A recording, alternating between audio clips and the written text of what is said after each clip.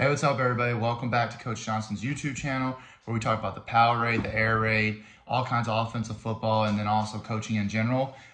Very excited about this video. This video is going to kind of piggyback off of what we talked about last video, where we were talking about how to install, the power raid offense and just an idea of how we do things in the power raid.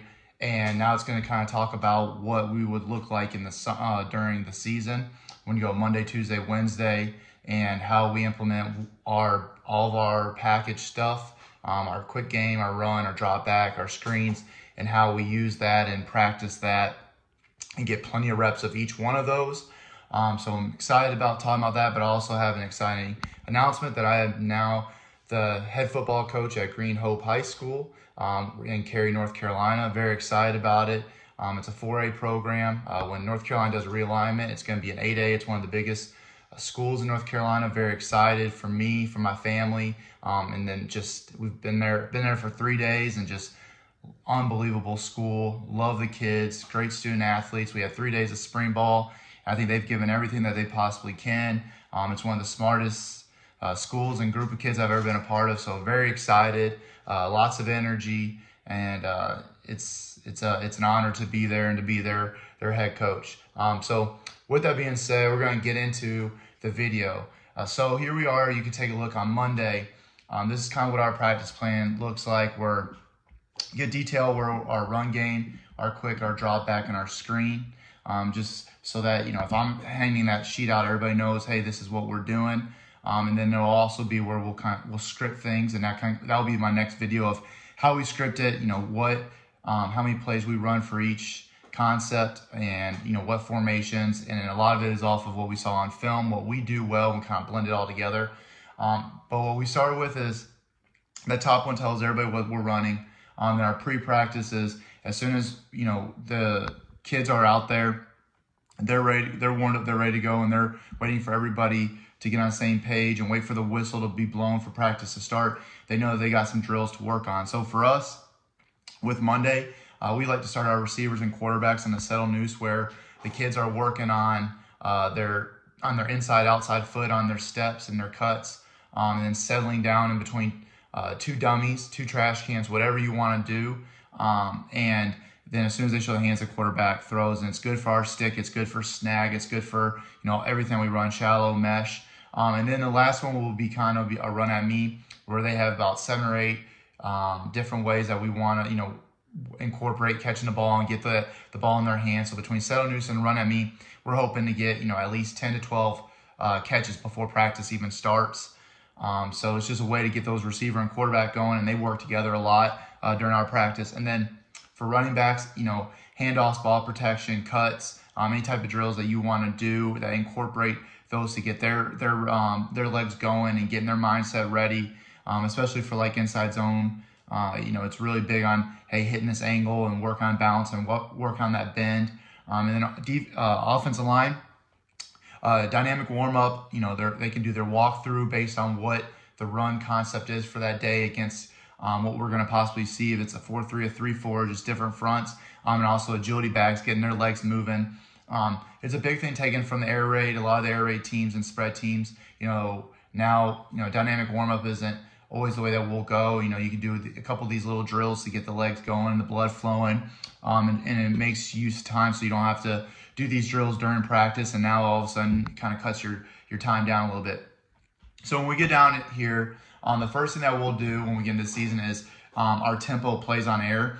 And what we're hoping is that we can get, up and down the field. Hopefully we can get 10 to 20 plays in 5 minutes. And we try to go as fast as we can. And it's pretty much our first 10 are scripted plays. And we'll try and go through that as fast as we can, where we'll be on air and make sure that everybody's, doing their thing right. And coaches will be watching, coaching them up.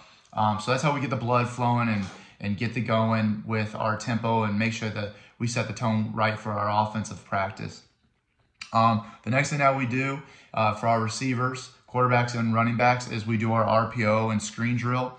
And so one thing that we'll do, so like on Monday, you see that we're doing we have stick, and then we have smoke and bubble. So we'll get our smoke and our bubble first. And the smoke is really good because it's just boom, the receiver just showing their hands. Quarterback gets it out there and he's meshing with the running back. And so we'll do 2 reps where boom, he'll get 1 rep where he's reading the end, and then the other one he'll throw it out there on the screen just fast, and it works in that communication where quarterback and running back will let each other know for that pre-snap, and then they'll work that RPO with the running back, so they're working on their mesh footwork and their mesh hand-eye coordination and all that good stuff. So it's a good way of getting all 3 of those. So we'll go with the smoke, then we'll go with the bubble, then we'll go with our stick route, and we'll try to get as many reps as we possibly can with those. And then we'll also incorporate a slant in that, because anytime our guys are by themselves, which they would in this drill, they get a slant for one of the rules for our RPO. So we'll work on that. We'll try to get as many reps as we possibly can, going right and left. And just for everybody to once again, it's that group work, getting everybody as many reps as possible. And then our O-line will go with their run focus ND group. So for like inside zone, they're probably gonna work on their combos to their bases and having their eyes on that backer and communicate when to go off to that backer, and then pushing the sled to get that work on that vertical and horizontal movement and displacement of the defense. So that's what we do for the next 10 minutes. After we go with our tempo, and then we'll go where we're working on our team run and our RPO. So we like to go with getting our run game going. So we'll spend 20 minutes on our run game each day. And you'll see that when you go Tuesday and Wednesday, it is the same as Monday, where the kids will know what we're doing. They know that we start off with a little bit ND group stuff, and then it goes into team stuff. And so nothing changes between that Monday, Tuesday, and Wednesday schedule when it comes to what we're practicing in the drills. So then we'll go. So with the team run RPO, what we're working on is for that day is what do we have in our game plan for inside zone, our ISO, our dart, and our gut, and that also is our quarterback runs with those as well. What do we have planned for Friday night, and what's our base stuff that we want to be good at no matter what we see? And that's what we'll do for those 10 minutes. We'll make sure to communicate with the quarterback about looking for the pre-snap RPO, looking for the post-snap, what to look at. We're really big on trying to hand that ball off as much as possible right there. If they're giving us something, we're like, hey, take that as much as you want. We'll take it the first time. Then it's like, all right, we're good. We will work on that some more throughout the week. But all right, let's get our run and let's really focus on the offensive line, scheming up the defensive front and the trenches and in the box. So after that 10 minutes, the linemen and running backs will go off for their NDs. And sometimes they'll, for 5 minutes, they'll go and work on pass pro together. And so then running backs will get almost about 10, 15 minutes of NDs each day. For receivers and quarterbacks, we're going routes on air. And so one thing that we wanted to show you, so like we have a huge notes section right here. And so right here for like on our mesh and our shallow cross, we'll spill it out of, hey, for our 10 minutes of routes on air, what are we working on? The slot's going to work on the shallow, the dig, his out route, OTB, and the wheel. So what we incorporate with our routes on air is going to be whatever scheme, whatever concept we're working on. So then like when we go Monday, I would put in here what our routes on air is going to be, and it's kind of going to be like a stick, a speed out, our cross, our fade, and some hitches on the outside, and then some slot fades. So try to get 5 for each one, because then you go your right and your left, and if there's anything more, then you just continue to work it. And so that's what the notes section for us is, or if somebody needs to work it, like when we go our next period is when we go 7-on-7 and pass pro. Okay, let's have our first string running back in for 7-on-7 for that, and then he'll go for the second 5 minutes, he'll go to pass pro. Our backup and third string will go pass pro first, and then he'll come to a 7-on-7. And that's where we'll put our notes, or if we got guys going both ways of, hey, we need to work on so-and-so this way, just so that we have our notes as coaches and have everything organized. And so I always have that in the front, and then on the back will be where we'll have our script, and so I can easily flip back and forth on that. And so that's where we have a nice note page. So when it's printed out, there's plenty of places to take notes if we're meeting, or if I'm scribbling something throughout the day, if I watch something, or if I can go back and watch film and remind myself for the next day something that I saw. So we'll do our 7-on-7, and once again, our 7-on-7 is going to be our stick, our 4 verts, and our Y cross. That's what we're running during that time. We'll go with what their defense has been giving us for our different coverages. And we'll also, if we feel like we needed to work a little bit to get ready for our screen, we'll throw some screens as well. And once again, pass pro for our O-line. They'll go based on any blitzes that we've seen. Do they do different techniques? Do they switch where they're at pre-snap? So it's all those things for the D-line to get, or O-line to get used to for pass pro, and we'll put our running back there. We'll work on our calls, all that stuff while we're doing our 7-on-7. So it's a little bit more pass focus, the second part of the practice. Then we'll go into our last 15 minutes. It's going to be our team pass and screen. We try to rotate as many guys as we possibly can. And it's our bread and butter that we should be able to run at any moment. It's our day one type stuff, and then anything that we're incorporating that week. And what I mean by that is, so if we have stick and maybe there's a variation that we have not shown yet, all right, well, let's work on that so that we're ready. I like to make sure that we're ready for everything. I do not like to call anything in a game that I don't work on it. So that 15 minutes of our pass screen gives us a good amount. And what we do there for our quarterback is making sure that understands the coverages, make sure that we're ready for any type of blitzes, what's our hot calls, what to look for our hot. So it gives us plenty of time to work on all those things and to allow our starter and our backup, which is something as a coach, I got to say, even as a head coach, I've been guilty. I haven't gotten our starting quarterback as many reps as sometimes we need to. And so that's kind of why I've gone to this where now with our team pass, because, I do believe in throwing the ball around a lot, making sure they get plenty of time in that.